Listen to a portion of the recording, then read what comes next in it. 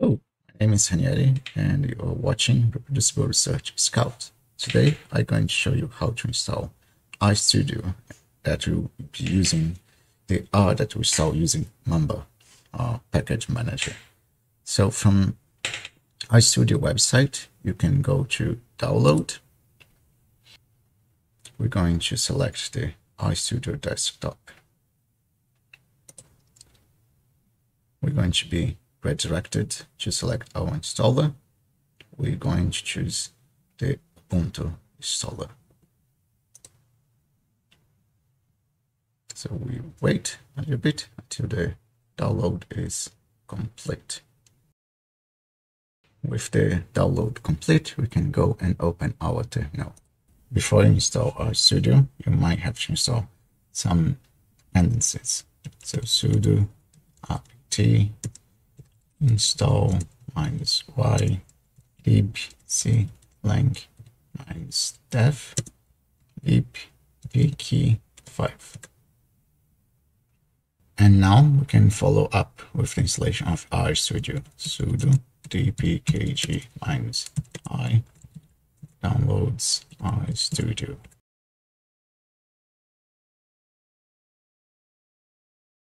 If you try to open RStudio, it will fail because it's missing RStudio. And as you see, it is missing R. One way to work around that is to load the R environment that we install using Mamba.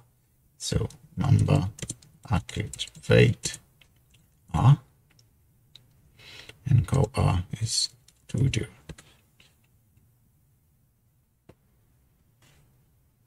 So here is RStudio working. If you like to open from the Gnome Shell shortcut, we're going to have to do a few more steps. So let me close this one and clear the terminal.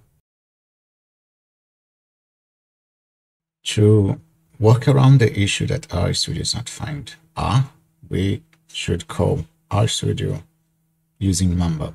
So we're going to say Mamba run -n RStudio. So here you have your working RStudio. We're going to close here so we can go and do the changes to have RStudio being starting properly from the Gnome Shell Desktop.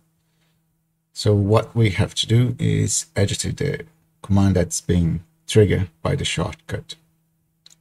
And let me clear the screen. We need to know what is the path to Mamba. So we're going to use which Mamba. So let me copy the address to Mamba. And now we're going to edit the desktop file. All the shortcuts are located on user, share, applications. You can see here the RStudio desktop file.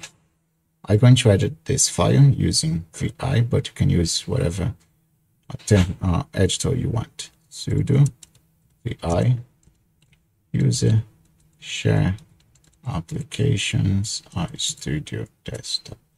So the line that I have to edit is the second one. So I'm going to remove, I'm going to add the path to Mamba that I had previously copied. I'm going to do run -n RStudio and save and close.